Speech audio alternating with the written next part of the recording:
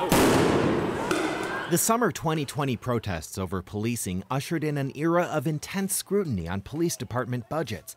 There are still calls to defund SPD and invest millions more in community crime prevention programs. The Seattle City Council finds itself trying to balance those pressures with the reality that officers are leaving the department amid a surge in gun violence.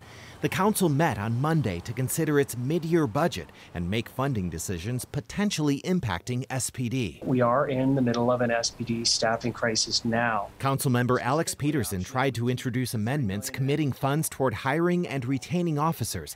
He says more than 300 officers and detectives have left SPD in the past year and a half. We can take this swifter action this week to reduce the amount of time Seattle residents wait for an officer after calling 911. The amendments failed after fierce opposition from several community members who want steep cuts to policing. The funding package the council passed essentially allows SPD to keep spending within its previously approved budget, so no major changes. SPD will have funding for community service officers and crime prevention coordinators, as well as staff to help speed up hiring. Non-police funding includes dollars for community organizations working to reduce crime. In a statement, SPD thanked the City Council for its vote tonight and said it will continue working to attract and retain officers.